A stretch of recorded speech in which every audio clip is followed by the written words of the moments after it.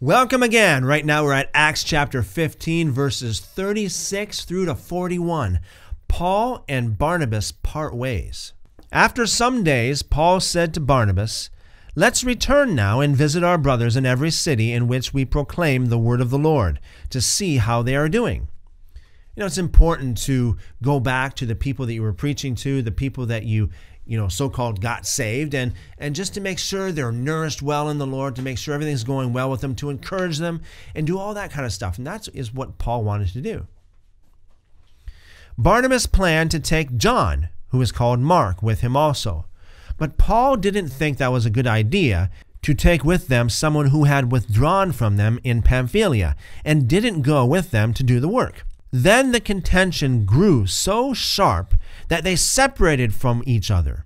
Barnabas took Mark with him and sailed away to Cyprus, but Paul chose Silas and went out, being commended by the brothers to the grace of God.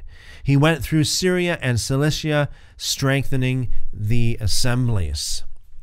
Notice that even Paul, the beloved Paul, the so-called apostle of grace, the one who wrote so much of the scriptures we have today, even he experienced division between him and Barnabas.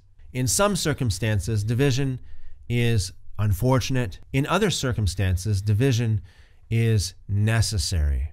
Once again, seek God, seek Him, pray, read the scriptures, think and meditate upon the things that we've been reading and talking about here. If you seek God with all your heart, you will find Him.